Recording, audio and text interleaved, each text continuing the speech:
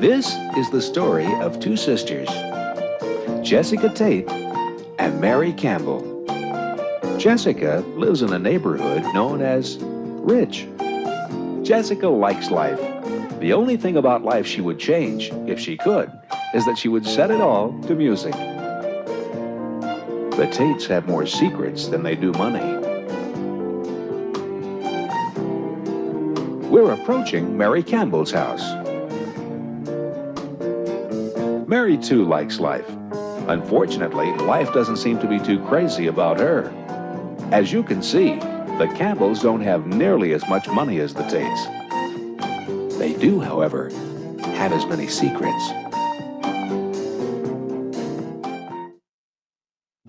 In last week's episode of Soap, Jessica convinced herself that Chester's infidelity and all the bad things that have befallen the Tates and the Campbells are a result of a curse. But even though they're cursed, she's still not too thrilled with Chester. The godfather came looking for Danny, but Danny was dressed as a rabbi, and instead of getting killed, Danny got a contribution. Bert, who came away from Dr. Medlow thinking he couldn't, because Mary, upset over the day's events, wouldn't. Dennis told Jody there was no need for a sex change operation because he's decided to marry a girl. On hearing the news, Jody swallowed the contents of the pill cart for the entire West Wing of University Hospital. Confused? You won't be after this week's episode of Soap.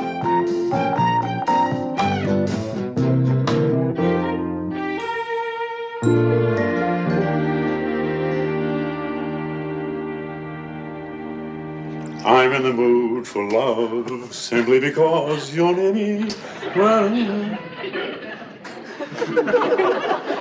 I'm not too crazy about that body. Not too crazy about that face either. Oh boy, after 6 months, this is what you got to look forward to. But it's too bright, of course. I mean, who could look good in this light? Right there. It's too dark. We never find each other. Good. Come on. She could do worse. How about a little music here? No, forget it. With my luck, she'd want to dance. Okay.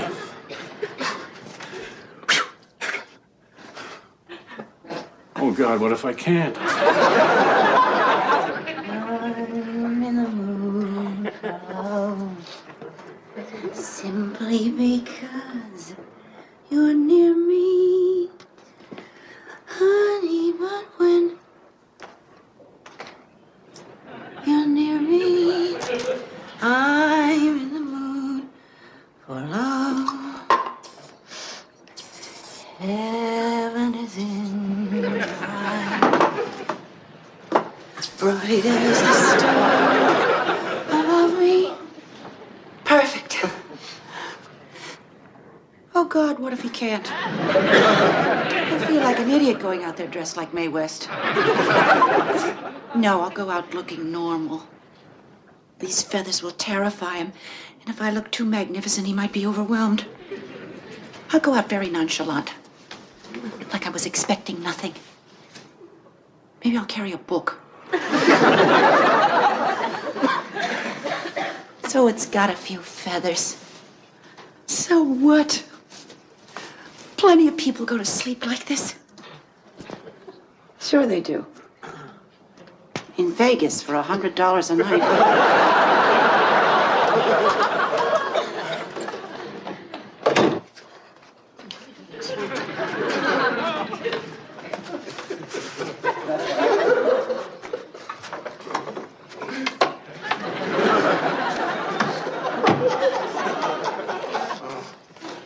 Hi. Hi. That new? Oh, no. I've had it for years. Oh, but it's terrific. It's just polyester. I mean, it's not silk or anything. Actually, I bought it on sale.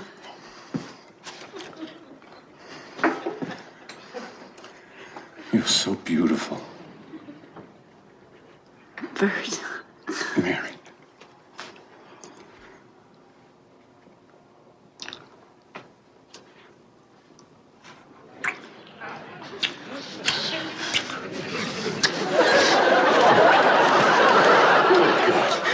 a nervous wreck. I lied.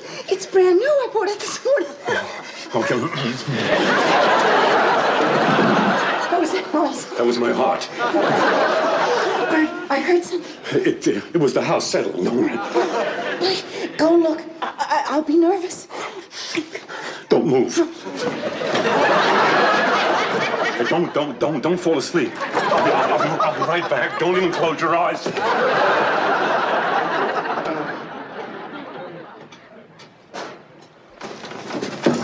What, Danny, what a night you picked to visit. Hey, come on, wait a minute. It's not that I'm not happy to see you. I am. I love you. Good to see you, Danny. Danny, you see, your mother and I were upstairs, and we were just gonna, you know what I mean? It's okay. We got all night. I may even take all day tomorrow off. What are you thinking? Hey, Mary, look who's here. It's Danny. Come on, what's the matter with you? Take that thing off. You're in the house. Look who's here. Danny. Oh, Danny. You look so funny. Take that thing off. He won't. Wait. You put on a little weight. Listen, fella, forget it. Oh, but listen. Hey, Aladdin, forget it. The house is not for sale. Listen to me. Hey, Omar, what is it with you guys? You got yourself a little oil, right? You get a little crazy. You and the Japanese are taking over the whole country. Next thing you know, we'll all be eating with chopsticks and riding camels. Get out. Bert, it's me. Who? Danny. No. Yes. We already got it, Danny. Bert. Then who's... Hi. What, Danny? Come on. Yeah, Danny. Get his mask off. Oh, I'll do it.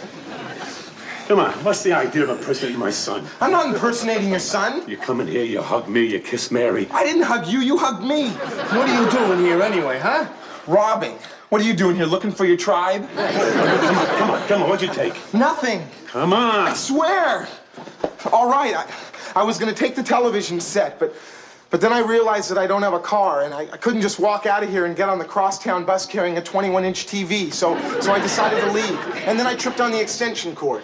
You keep forgetting to fix that. It's dangerous. I know I could have broken my neck. As it is, I think I sprained my ankle. Mary, call the police. Bert, he's a kid. Mary, he's a robber. Look, mister, this is my first time, I swear, and my last. I hate it. I'm a nervous wreck. You can't believe how dry my mouth is, from nerves. And look at this. I'm shaking like a leaf. Look at my hand. You watch him. A person can't get a wink of sleep around this house. Oh, and this is nice. You come in town to get your kennel shoed? You folks, circus people? Yeah? Yes, it's... When? Yes. Yes, yeah, we'll be right there. What is it? It was a hospital. Jody tried to kill himself. No. It's okay. He's still alive, but we want to get down there right away. Ma, he's gonna be okay. Hey, look, I'm sorry. If I had a car, I'd drive you, but I could have stolen one last night. A guy left his keys in it, but I got a little nervous. All right, just locking up for you.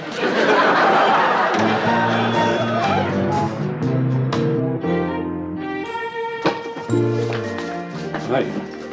Oh, Mr. and Mrs. Campbell. They said they were bringing Jody back up here. Yeah, that's right. Hey, he's going to be all right.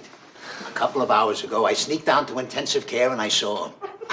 I took along a mop and made believe I was a janitor. How was he? He's going to be fine, really. Fine. How fine can he be? He came in here a guy, he wanted to be a girl, decided he'd rather be a corpse. I can't stand it quiet. Well, I had no resistance. In the elevator alone, I caught 3 fatal diseases. Boy, shh. This is a hospital. No, I thought it was a discotheque. Hey, that's nice. Live entertainment here. Oh, get me out of here. Old sick people depress me. Hey. Knock it off. I'm sorry, Mr. Gerber. No, that's all right. Listen, he's right. I am old and sick. I just thank God I'm not made of wood. They're gonna bring him right up. Oh, boy, this is some treat. A hostile doll and now an Arab. I don't know who I love more. Hi, how you doing? Fine. Listen, I think before you get too friendly, you should know I'm Jewish. Mr. Gerber, it's me. Yes, I know you. Who are you? I'm Danny.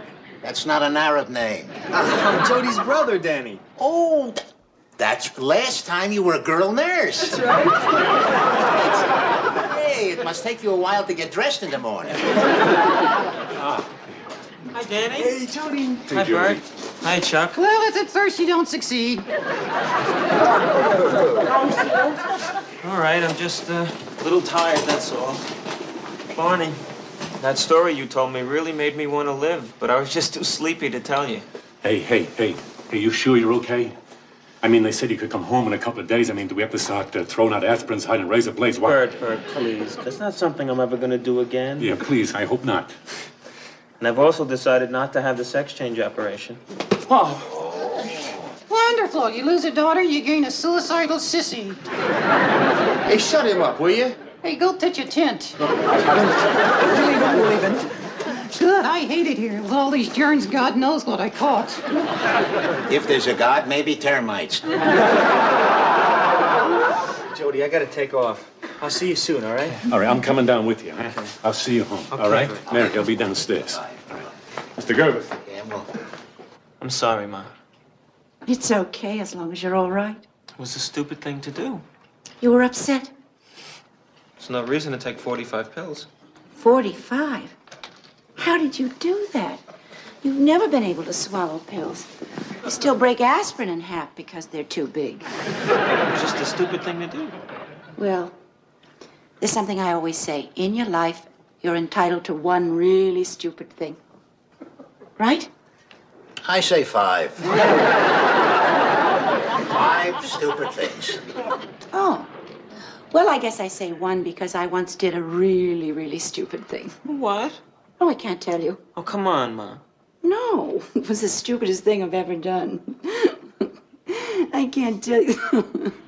No, I can't. I'll tell you about the time I can't tell you that either. Okay, I got it. I'll tell you about when I once.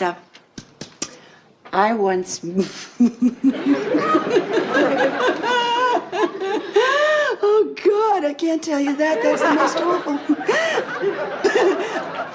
Okay, I got it.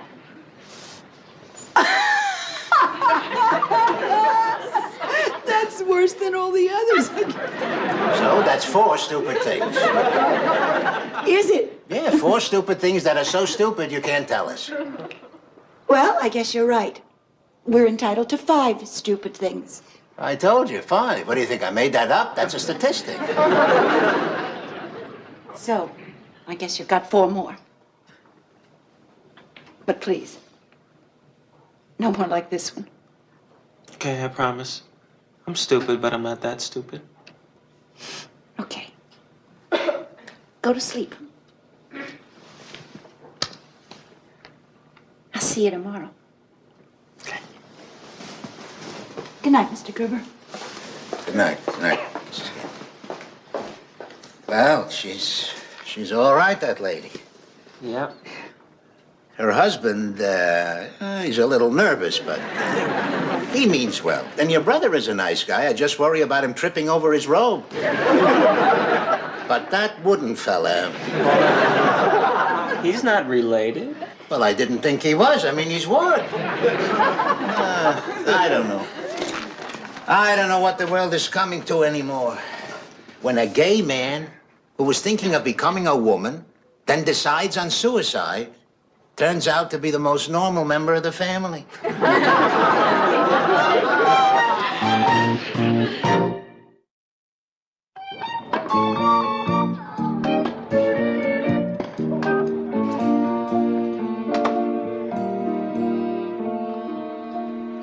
Oh, hi, babe. What's up? I should ask you that. What are you talking about, Karen? I'm talking about walking into the pro shop and finding you licking some woman's ear. What, are you crazy? That was Mrs. Carr. I was giving her some pointers for the tournament tomorrow. I had to whisper in case her opponent walked in. Oh, really? Is that a fact? And 2 hours ago when you said you had a lesson on court 3, where were you? It's on court 5. You weren't on court 5. When I say 5, it wasn't 5, it was 8. Look, I saw the girl you gave a lesson to in the locker room. An hour's lesson in this heat, and she wasn't sweating. She was smiling. I know, it's incredible. The girl doesn't sweat. Has never perspired in her life. She was telling me about it. It's a medical problem, very dangerous, actually, because when she can't sweat, she can't rid her body of toxins and can poison herself to death, poor thing. Peter, I found hairpins in our bed. I don't use hairpins. I do. You use hairpins? Sure, when I run out of paper clips. I found a pink headband. Mine. Pink. Used to be red, faded. Look, Peter, I know what you were, but if we're gonna live together, you're gonna have to stop fooling around with other women, or I'll leave. Honey, I'm not fooling around. I'm a teacher. I gotta get to know my students. To teach them the inner game, that's all it is. Okay, but I've given up a lot for you, Peter. I've given up my home and my family, someone who's very important to me. So if you're lying to me, and I catch you, I swear, Peter, I'll kill you. Oh, Corinne.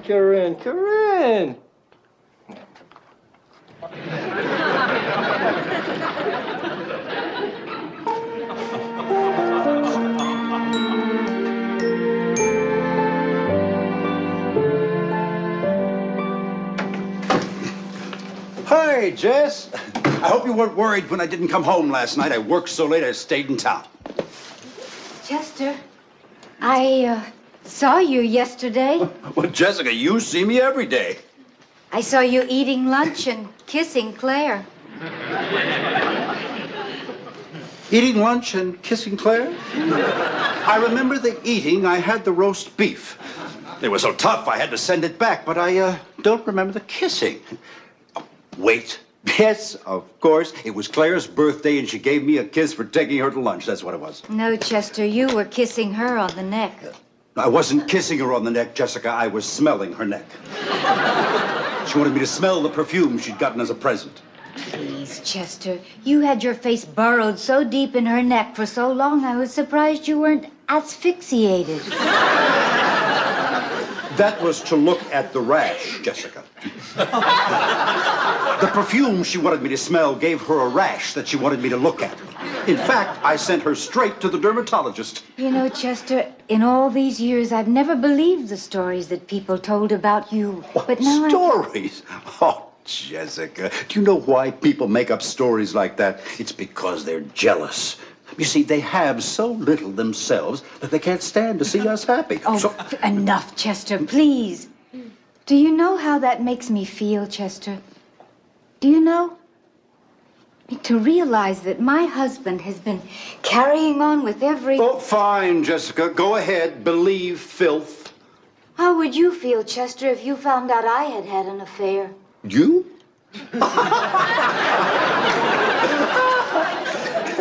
What is so funny? Oh, well, I'm sorry, Jessica, but I just don't think of you as someone who has an affair, that's all. You and Julie Andrews. Well, Chester, I had one. Really? With whom? That is not important, Chester. I mean, really, the name is not important. Jessica, if you think that by telling me about an affair you've never had, you're going to get me to admit to affairs I've never had, you're crazy. It's true, Chester. Oh, Jessica, you are funny. I am not funny, Chester. If there is one thing I am not right now, is funny, so will you please stop laughing? You were never here, Chester. And I mean, when you were here, somehow you weren't really here, just like Fluffy. What? Well, you remember Fluffy, the cat we had? I mean, you know, she would eat and she would wash herself and then she'd just lay around, you know? And I don't believe once in all those years that she ever really looked at any of us. I mean, of course, it was hard to tell with all that hair. You couldn't see if her eyes were open, which was, of course, why we called her Fluffy. And, I mean, Chester, that's why I had an affair.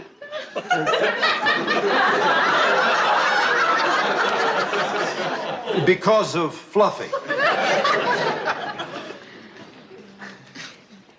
Chester, it was short. It wasn't very spectacular, and it is over now, but You know, for a little while, minutes maybe, somebody was really there. You had an affair? You mean you slept with another man? Well, I mean, Chester, that's usually what an affair is. How could you? How could you do that to me?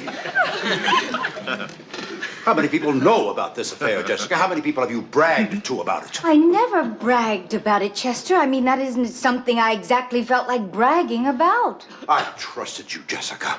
All these years I trusted you. And you went out and had a cheap, dirty, sordid little affair. Well, Chester, I don't think of it that way. I mean, I did think of it that way for a while, but I don't anymore. I mean, I prefer to think of it as something that happened. Something that happened? Chester, what I did was wrong, and I am not trying to minimize it by saying this, but I mean, Chester, what I did for a few weeks, you made into a career.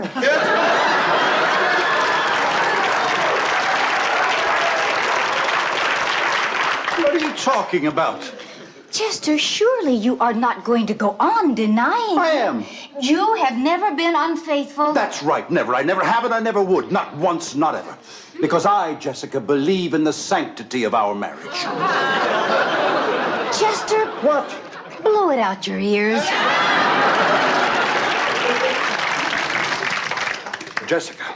You know, what's really funny, Chester? I mean, this is the first time in all these years we have ever talked about anything that really matters. And you're not even really talking, Chester. I mean, please, let's be honest with each other, for God's sake. I mean, that's all we've got left to be. I have been honest, Jessica.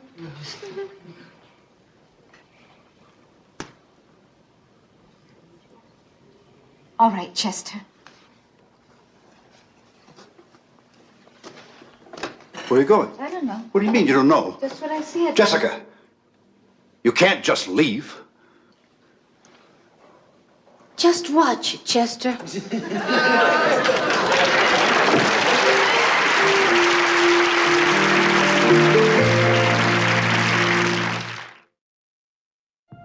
Now that Bert can, will he and Mary ever find the time? Will Corinne really kill Peter if she catches him fooling around? Will Peter continue to fool around? Will Corinne catch him? Now that Danny's been both an Arab and a Jew, will he declare war on himself? Will Jessica really walk out on Chester? Or will she call a cab? These questions and many others will be answered on next week's episode of Soap.